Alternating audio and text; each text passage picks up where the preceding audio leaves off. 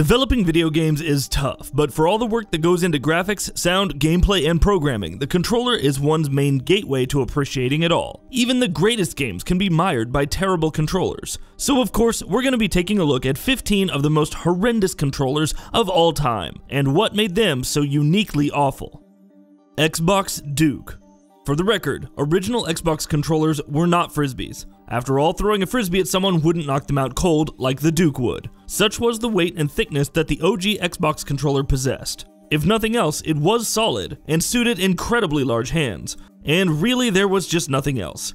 At least Microsoft redesigned the controller to be smaller and more comfortable down the line. Sega Activator.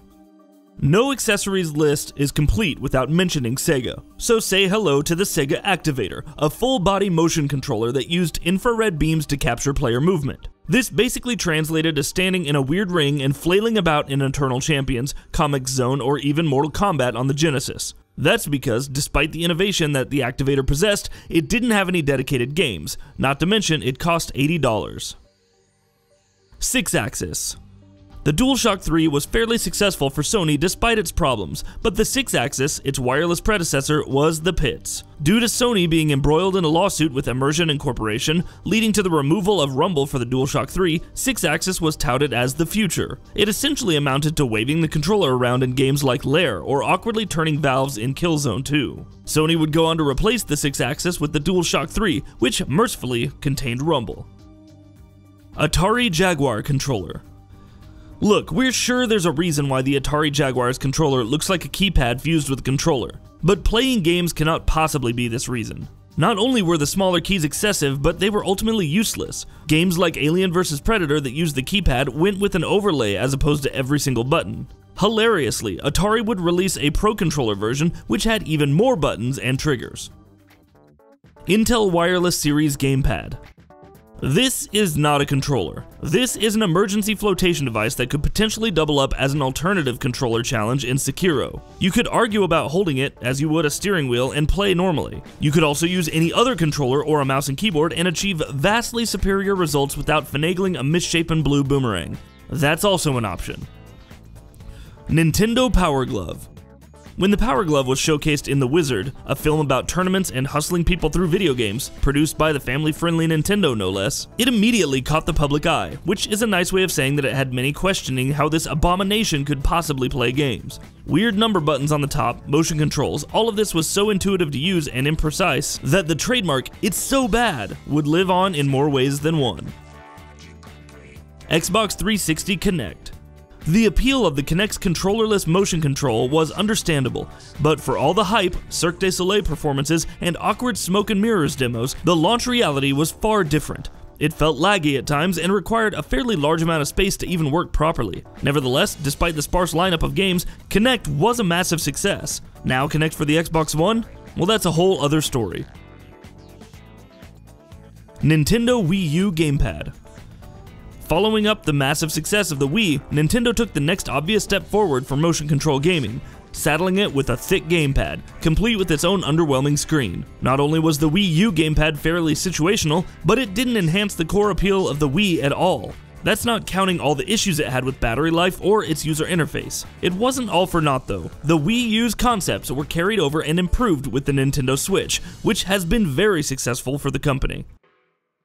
Philips CDI game controllers.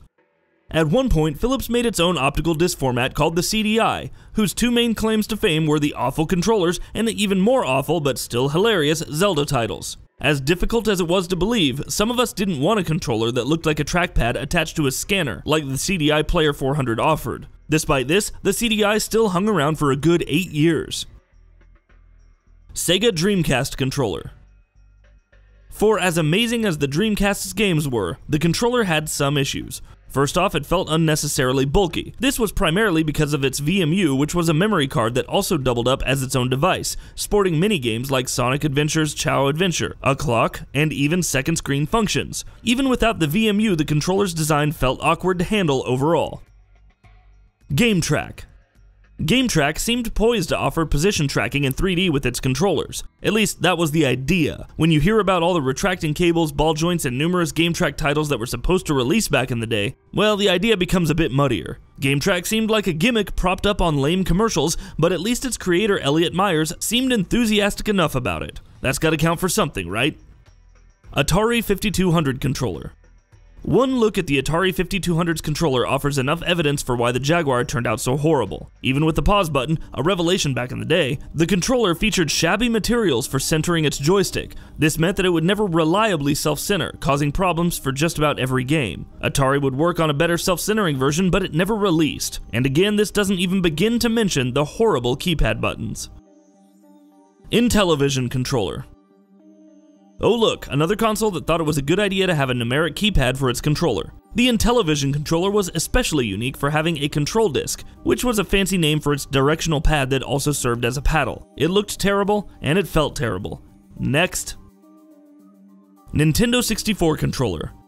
Personally, I love the Nintendo 64 and the sheer number of amazing titles that it offered. That being said, the controller design was something else. The trident shape made it so that only the joystick or the analog pad could be used at a time, which worked for many titles, but it took some major getting used to despite the overall responsiveness of the controls. There was also just no getting over that strange feeling of finally using the analog pad after months, possibly years of leaving it unused. Neo Geo Mini. Lest you think terrible controllers aren't still being made, we have the Neo Geo Mini. Though it's actually a mini arcade cabinet, therein lies the core problem. It's meant to pack all the functionality of an arcade cabinet into a tiny device. Lack of clicky buttons was the least of your problems here, but hey, if you purchased the Neo Geo Arcade Stick Pro, which is actually pretty awesome, you could plug that into the Neo Geo Mini and play it on the miniature screen in true arcade fashion. And that wraps it up. If you like what we're doing, please consider subscribing to our channel. We upload new videos daily. Also, don't forget to switch on the bell notification icon, that way you don't miss out on any of our videos.